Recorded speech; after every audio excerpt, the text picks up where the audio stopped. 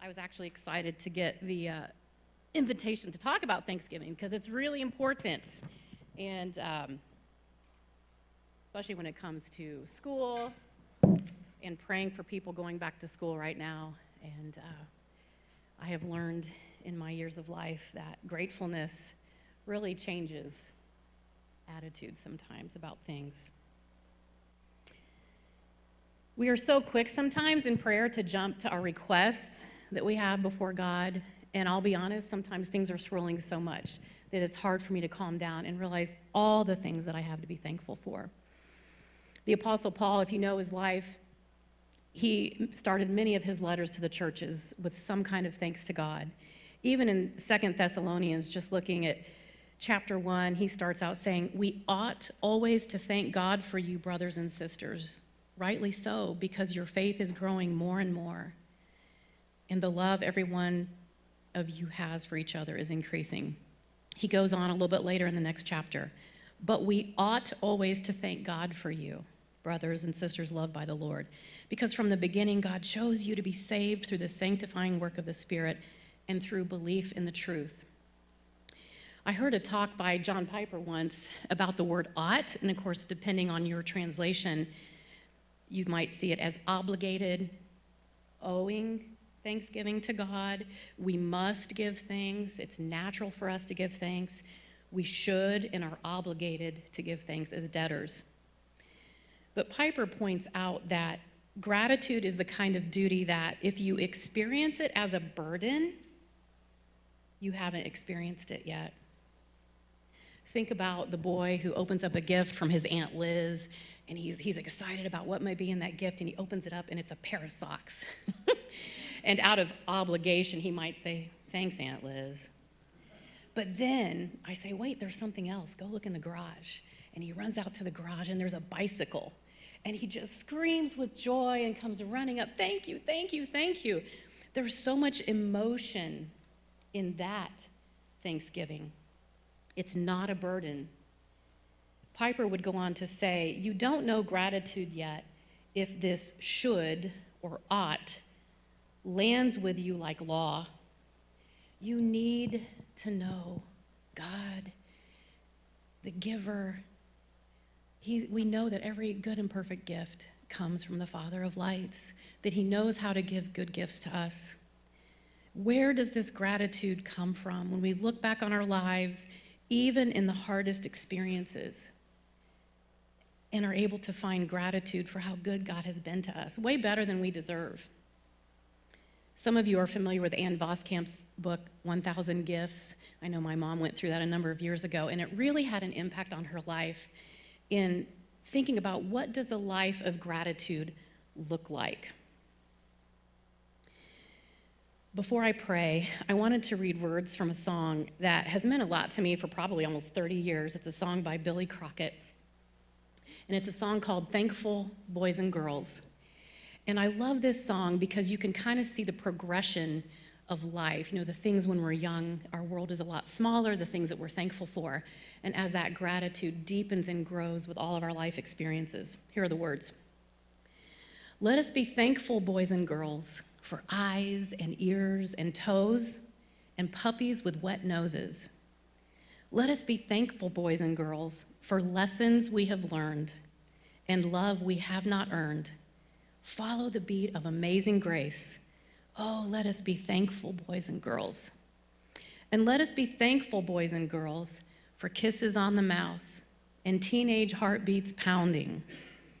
Let us be thankful, boys and girls, for lightning in the sky and laughter in the eye. Follow the beat of amazing grace. Let us be thankful, boys and girls. And let us be thankful, boys and girls, for a little common sense and painted picket fences. Let us be thankful, boys and girls, when packing all the plans in rented moving vans. Follow the beat of amazing grace.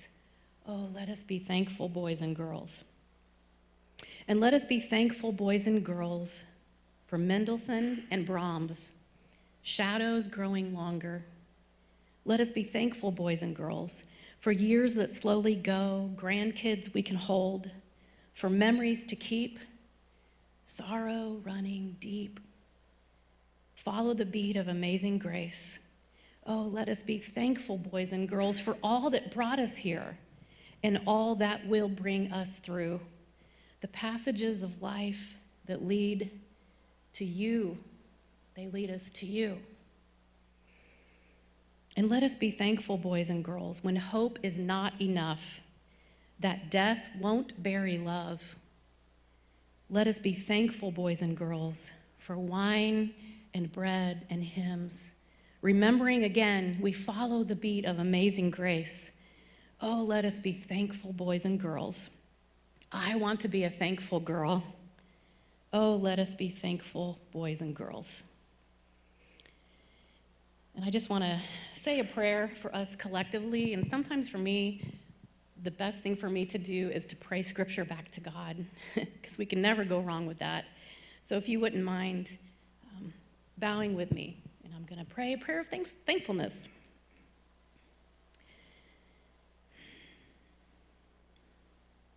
Father, I thank you for your unfailing love for us. You loved the world so much that you gave Jesus. I thank you for your amazing grace and mercy and forgiving our sins while we were yet sinners. You died for us. You work everything for the good of those who love you and who have been called according to your purpose, which is to conform us into the image of Jesus. Thank you that you are not slow in keeping your promise. You are patient, not wanting anyone to perish, but everyone to come to repentance and knowledge of you. Thank you for being with us in our trials, our troubles, in our good days. Thank you for sunrises and sunsets, for mountains, oceans, Indiana farm fields, even busy, bustling cities whose people you love so much. Thank you for the starry night sky that swallows us up in its vastness and tells us there is a creator. Thank you for your compassion when we are heartbroken. Thank you for the many different gifts and skills that you've given each of us, we who make up your body here, the church. Thank you for the knowledge that we are made in your image, O God. Thank you for your word that is God breathed. It's a lamp to our feet, a light to our path, a sure foundation upon which we can build our lives. Through it, your Holy Spirit convicts us of sin and teaches us truth. Your word is a treasure we can hide in our hearts. It never changes. It is always relevant. Your word will never wither, fade, or pass away. It will stand forever. Thank you for the family of God, those here today, those not here, those around us, the mentors, the teachers, the encouragers, the ones who ask the hard questions and sit with us when sorrow is overwhelming, the dark friends of illness, loss, disability. For when life is the darkest and we are at our lowest, we can have a fellowship with you that we would never know any other way. Thank you for the gift of each day, a bank account of 24 hours that we can invest or squander. Thank you for showing us the kingdom of God. It is not a matter of talk, but of power. Not a matter of eating and drinking, but of righteousness, peace, and joy in the Holy Spirit.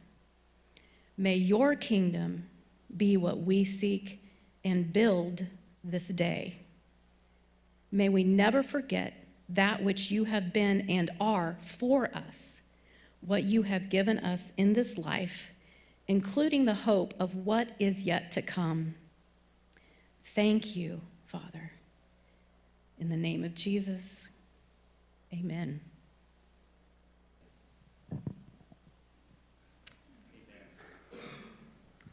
Thank you, Liz, for leading us in a time of Thanksgiving. You know, she's exactly right.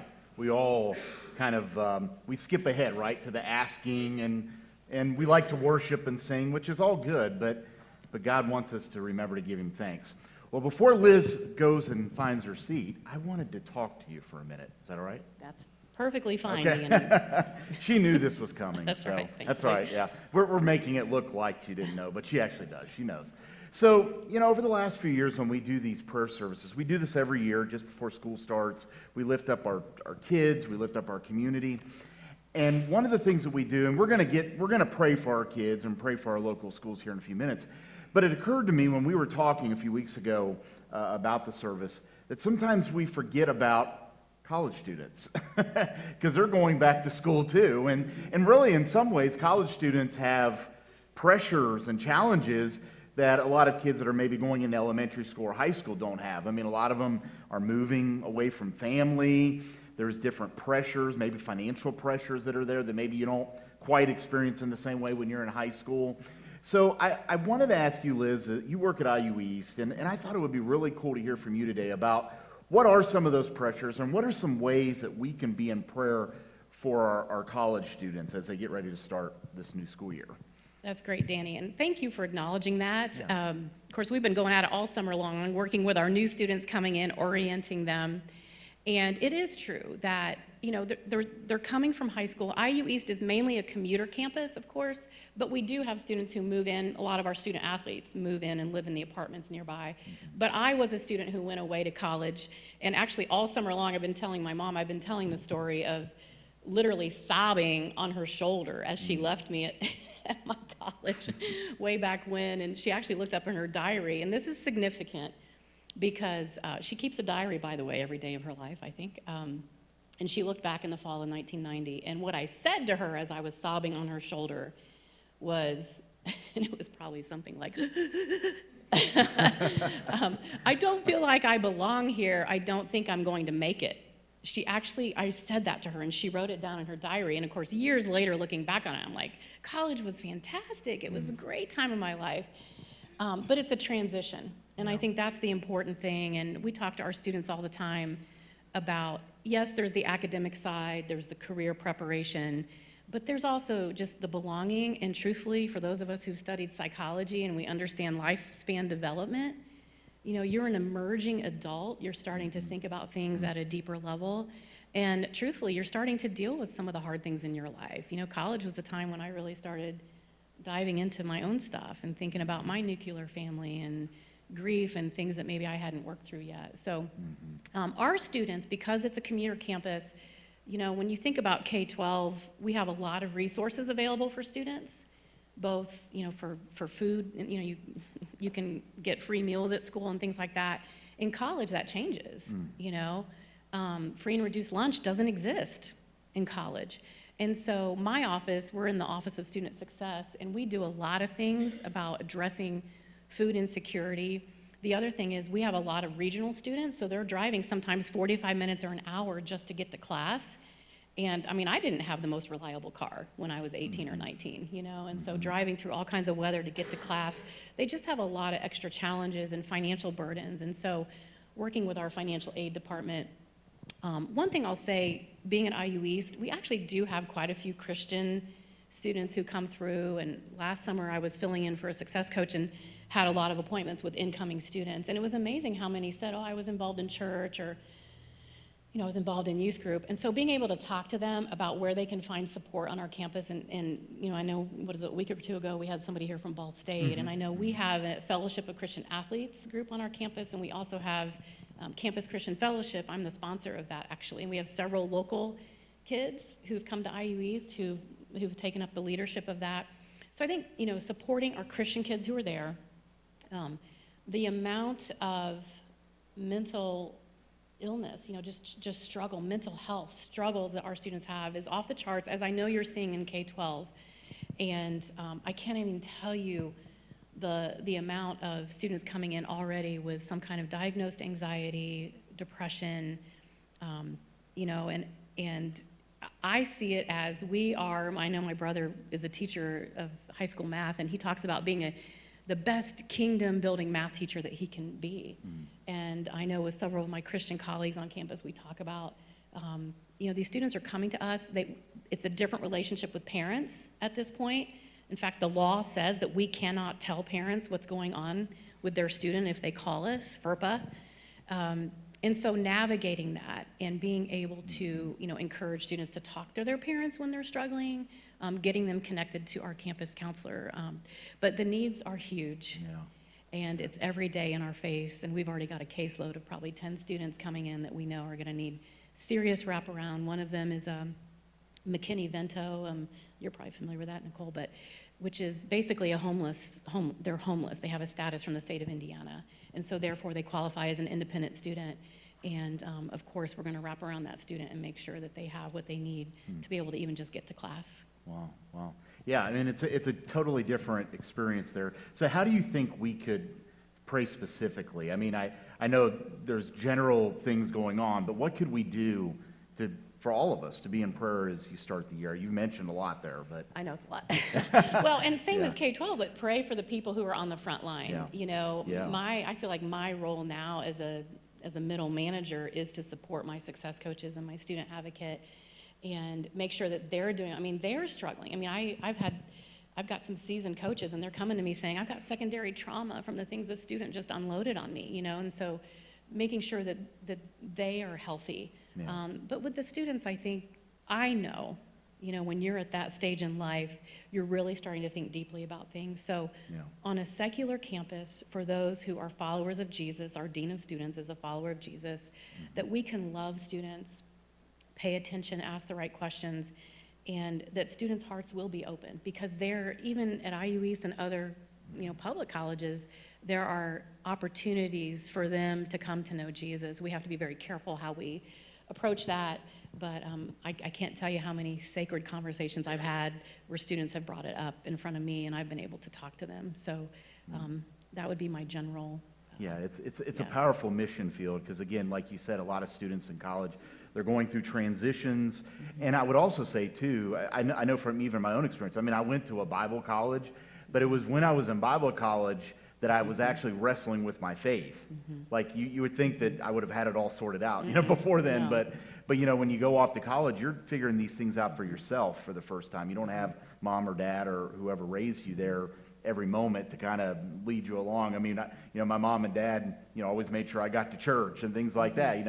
It's a much different environment when you're off to college. So we really do desperately need to be in prayer for our students in college. And there's a lot of pressures that are there. We didn't even, I'm going to talk about it in a second, but social media and just all that. There's just so many pressures. The relationships are becoming more important, and parents' voices are getting quieter and quieter in students' lives, and so they're making a lot of significant life decisions and career choices at that time. So and it's a pressure. Even our straight A students are under a lot of pressure with those decisions. It's just a much different world, and again, that's not to say that students 50 years ago didn't have their own struggles, but when you have more, in some ways, when you have more voices, like I said, with social media and whatnot, it can create even more challenges. So we need to be in prayer for our students, and also I want to be in prayer for you, Liz, be in prayer for all of our, the administrators, teachers, support staff, everybody that's involved in our colleges, because they've got a lot on their plate too. So let's pray for them together here real quick. Let me pray over you, Liz.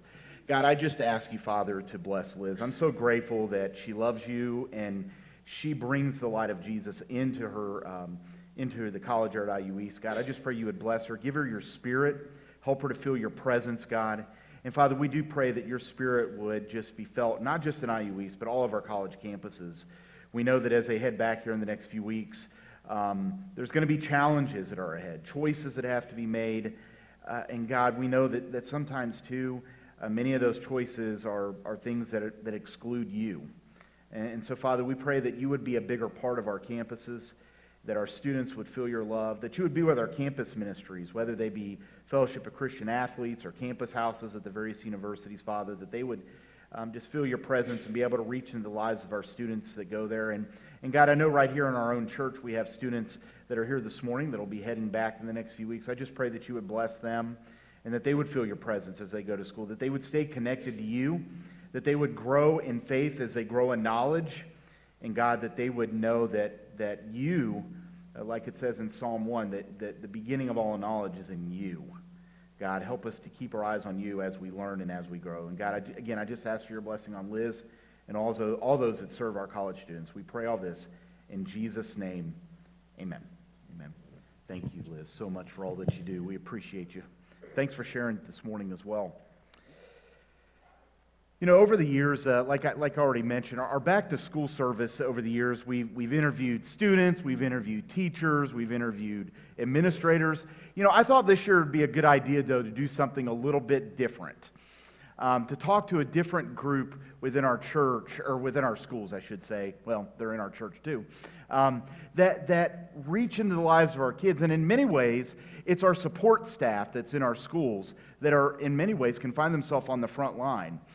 Whether it's those that work in our cafeterias, those that work in our school offices, those who work, as coaches for our sports and athletics, for band, all these different groups of people that are out there.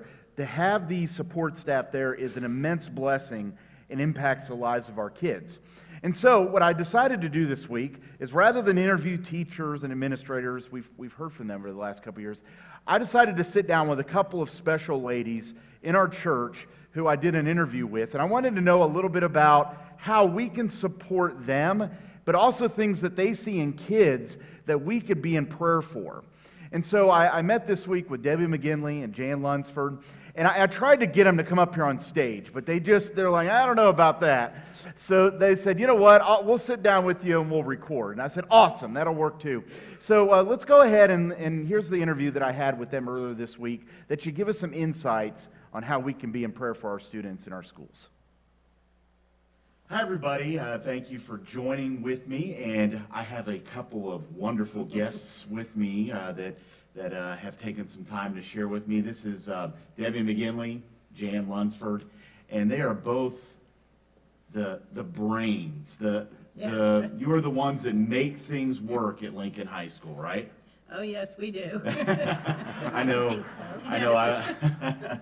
I was talking with my wife the other day, and she said we all know that the secretaries really run the school. So, Okay. so yep. So we're catching on to y'all. Okay, we Okay. know what's going on. But no, thank you for taking some time today, and I wanted to bring you on today. In the past few years, we've had teachers share and administrators, we've had students. I thought it would be a good idea to talk to those who are a part of our support staff. So I know that represents a lot of different people, not just the office staff, but it also represents custodians, bus drivers, cafeteria workers. And so I think it's important to hear from you, because you see things in different ways that maybe teachers and administrators would. It takes a village. It really does. Yeah, you're exactly right. It takes everybody. It takes everybody. So my first question is, from your perspective, what is it that you see students going through? What are some different things that they're going through that you think we should be in prayer for our kids? They've got a lot of pressures, a lot of things going on in life. Yeah. What are some things that you've noticed? Yeah. Well, I just pray that the students know that we're there for them, to help them grow and to be patient with us, whether they want to hear it or not, you know. That's important. I think sometimes they look at us as the bad guys, and we're there to help.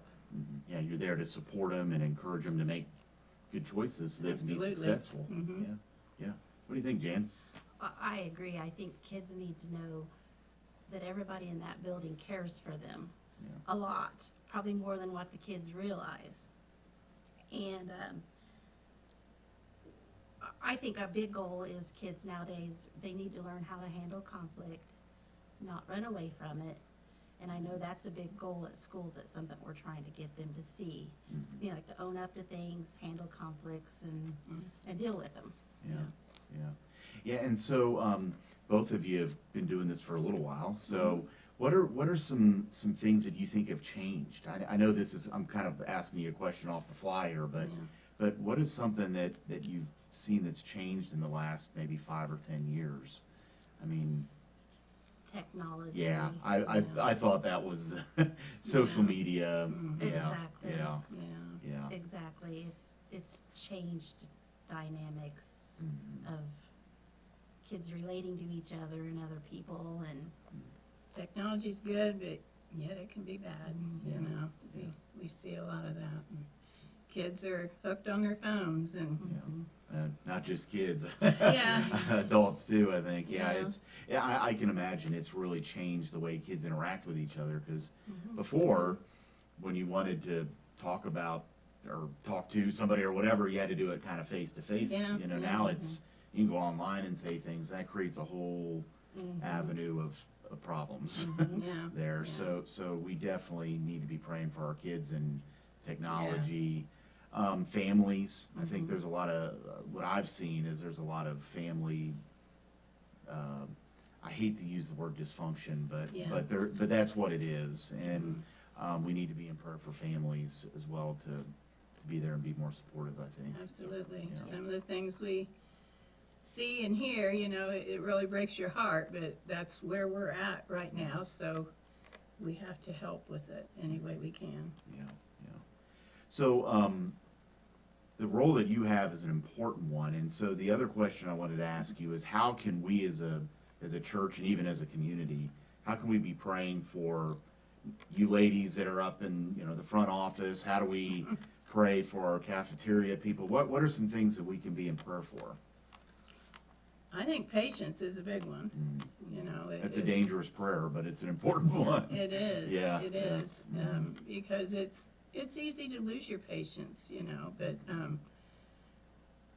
if we could, get prayers for that, I think that is important. show the schools some grace. I mean, it's really hectic at the beginning of the school year, and there's gonna be glitches and little things come up, but show us some grace. We're trying, you know, trying hard. Yeah, yeah. And it's just frustrating when you feel like people are not patient with you or not, you know, just getting angry too quickly and stuff. It's like, you know, we're trying.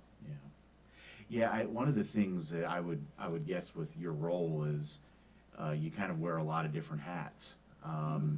Yeah, there's maybe the main part of your job, but there's other things. You know, you have kids come in the office, and so you kind of got to put on the unofficial counselor hat, you know, and you know, and then you have parents or whatever, and so I'm sure it's pretty tricky at times, but it's a blessing, I'm sure, as well, to be It able is. to connect with kids. And it's a lot of fun, you know. I don't want to sound negative, but No. because it is fun. I enjoy it. I enjoy the kids coming in, and honestly, I enjoy talking to the parents, you know. Yeah, I like to give the kids a hard time, and some kids it's hard to tease with because they just don't have that interaction. Yeah. You know, they don't have that dynamic in their family or whatever. yeah, So here's someone in the office, you know, trying to tease with you. They're looking at you like, what? They don't know how to take it. You know, but you Yeah. know, we want to change that around and let them know that, you know, the school's a family and, you know, yeah.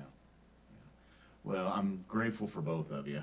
I know that your love for our kids, our community, it's right there, and we're just very thankful for both of you. And I'm thankful for all of our support staff. I think sometimes, unfortunately, you know, we talk about teachers and administrators and all that, but if we didn't have support staff, other things could not happen. That's So. That's right. So I'm very, very thankful for both of you and all of our staff in our schools, and that's not just at our school. I know there's other schools around us, so we're very thankful for them and for you all, and just keep at it. And if there's anything we can do to support you, but we will definitely be in prayer for you. thank you. And Thank you. and thank you both for taking a few minutes and sharing with us today. I really do appreciate it. Okay, Thank you. thanks.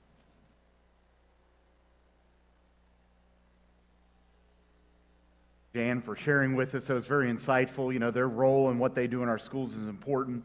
So we definitely need to be in prayer for our support staff as well as our teachers and administrators. Now, some of you might be asking today, you know, we do this every year. Why do we have a special prayer service for back to school? And it's really not just about back to school. It's this time of year as we're coming off the summer, heading into the fall. It's kind of a period of new beginnings for all of us in some ways as we enter into the fall. And we think it's important. We do 2 or 3 prayer services a year because The fact is I believe, and I've talked with some other pastor friends, there's not enough prayer, not just individually throughout the week in our lives, but there's not even enough prayer, I think, in our worship services. Because prayer is the power that God works through to enable change and to bring change into the different places. And we all know, whether we see things on the news, whether we hear it through media or social media or whatever, that our schools need prayer. There's a lot of things that are happening in our schools, and our kids are being confronted with challenges. And then because of the challenges that our students are facing, our teachers and our administrators are facing challenges that are really new in history in many ways. So we need to be in prayer for them, because we know that our kids are our future. Our kids are who are going to be leading us in the next 20, 30, 50 years.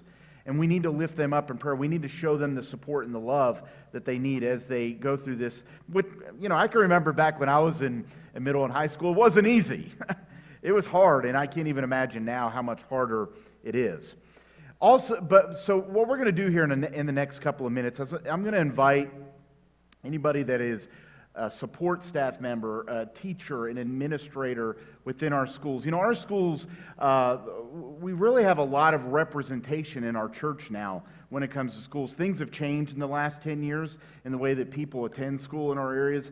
And I was kind of looking back through some things, and I might have missed, but I want everybody to know that, hey, we're not just praying for Western Wayne schools when we're praying for local schools. As a matter of fact, in our church today, we have students who attend Tri-High School. We have students who attend Centerville schools, Hagerstown, Fayette County, and Richmond. We have representatives, we have students who attend all of those different districts. And so I just want to say today that we're also in prayer as well for our surrounding school districts, because all of them are facing very similar challenges as to what was described also in the video and what I've described to you today. So we want to lift them up in prayer. So what I'm going to do is I'm going to ask you, if you want to, I know coming up front might be a little tricky, right? Right, Debbie and Jan? A little tricky, right? Okay. It's a little tricky to come up front, but if you'd like to come up here, we're going to surround you in prayer. And then here in a minute, we're going to invite our students in to pray as well. So why don't you come on up? Why don't we all stand? All right, we're all going to stand. That way we don't feel maybe quite as odd if we come up front to pray. So if you are a teacher, an administrator, a support staff member, would you come up first? And then we're going to circle around them in prayer. All right, do you have any takers? All right, I see a couple people coming. All right, here we go. Okay, all right. All right. Okay. All right. As you see, we have quite a few in our church family that are involved in our schools in some way. And they're involved in different ways, which is really cool too. Some of them are more on the administrative, the teaching side. So we're just very, very grateful for each of them. So let's lift them up in prayer. Father God, we thank you so much for those who have heard your call to teach and impact our students. God, we know that they have a lot of challenges, and Father, we're grateful that these teachers and administrators and the support staff that's here, God, that they're right there in the trenches, God. I know that, like was mentioned in the video, it's hard to be patient sometimes. It's hard to maybe understand where a student's coming from when they make a decision or a choice. God, I pray that you would give them wisdom, that you would give them discernment, so that they would know how to best react, that your Holy Spirit in their life, that he would move and give them an insight that maybe they don't have themselves, that can minister directly into the heart of the student that they are working with, that student that they're impacting. God, give them strength and perseverance. The school year can be long. And as you go off and you start the first week, it can be like, oh my goodness, we've got 180 days ahead of us. And it can be a lot, God. I just pray that you would just give them that extra energy, that extra joy in their work, God, that they would just feel that and just put that into the kids that they're with. And God, I just pray for safety. You know, sometimes our schools, we've seen a lot of just things in our country that have just been awful when it comes to safety. God, I just pray that our schools would have a safe year, Father, that you would keep the evil forces, those things that would seek to impact our schools away. And then, Father, we do pray for just the overall environment and the feel within our schools, God, that our students would feel loved and that they would feel like it's a place where they can learn. God, I just pray that you would help each one that's here today and those that are in our schools that are not here today to help add to that feeling and that culture within the school, God. I'm so grateful indeed for all of our teachers, administrators, support staff. Father, may your blessing and may your Spirit come down on them now. And Father, we pray all of this in Jesus' name, amen. Amen. Now I'm going to ask you all to just stay here for a second, because what we're also going to do is we're going to invite our kids in, okay? Because honestly, the reason why the major impetus, right, behind a prayer service is that we're praying for our kids. Our kids have a lot in front of them. There's a lot of things that are going on. And so I want to lift them up in prayer, and I want them to know. I want our kids to know that we're praying for them too. You guys ready for school? Yeah. I thought there might be some mixed reactions there. I bet you if I asked some of the teachers, we might have some mixed reactions too. But hey, that's understandable because you've had a great summer, right? No? No? Yes, you have. I know you have. You've done a lot of fun stuff this summer. But hey, you got to get back to school and grow and learn, right? So we want to pray for you guys, our church family. I'm going to pray over you because we want you all to have a great and successful year. And we want you to feel God's love, and we want you to feel His arms wrapped around you. So why don't we all pray and ask Him to do that, okay? Let's pray.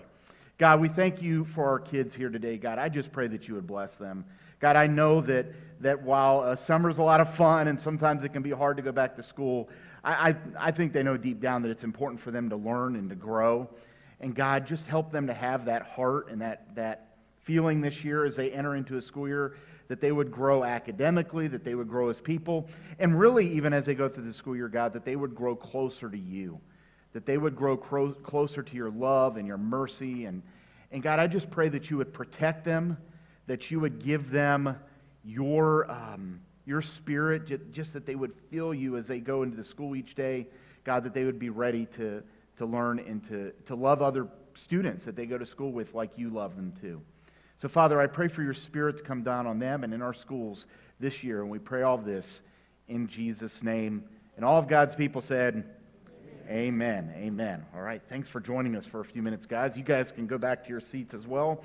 And Travis is going to lead us in one final song of worship and prayer today. And again, as we've seen today, prayer, we've prayed for our students, we prayed for our teachers, but one of the things is to think, all right, well, we did our prayer service, Listen, this, like anything, prayer in many ways is a battle. This is a great battle that's going on within many of our schools, and we need to be warriors for our students in prayer. And so I want to encourage you to do that.